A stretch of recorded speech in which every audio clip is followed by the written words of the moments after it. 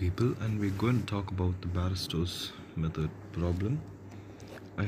So we have the given solution into which I have got the answer from. Now we have a polynomial over here actually which has the highest power with 4, okay, and P0 and Q0 are basically two initial points which are just given. Right, now we should just solve it for two iterations. And basically what we should do is we should just remember that the formula is pk plus 1 equals to is what I have given, and the same goes for qk plus 1. Now basically we do that, and after that, but we need to know the del pk value and the del qk value. So the del pk and the del qk values are given in what I have written in equation 1 and 2. Right. Now we're doing the first iteration. We're given two initial points. Those initial points, while we're doing it, we put it in the opposite sign of what it was given. For instance, we were given initial points as positive 2, so we will be putting them as negative 2, negative 2 in order to solve the synthetic division. So at first you just put P0, the initial point, you borrow 1, and then you multiply 1. When you multiply 1 with minus 2, you get minus 2, where I've mentioned it under minus 3. You add those both and then you get minus 5. And then in the similar manner, minus 5 gets multiplied with minus 2 to give 10, and you will be getting the value of 10 over there. That's how we have obtained the value 10 as such. Now we need to get the value of the next term also. See, usually in the third term it consists of three terms, because that's how it is.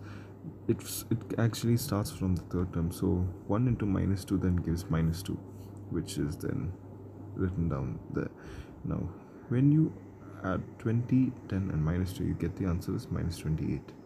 Same thing happens for minus 56 and 10, and the same thing happens for 4 and minus 56. So we got the first values over there.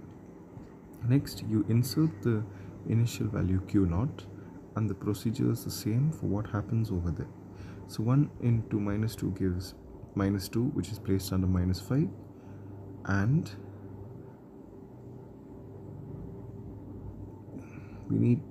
then you get the value minus 7. Minus 7 into minus 2 gives you positive value 14. And then 1 into minus 2 will give you minus 2. See, actually there's no number before minus 1, both in the first case of P0 and Q0. That's why we haven't put anything under minus 2, which is under minus 3 and minus 5 respectively.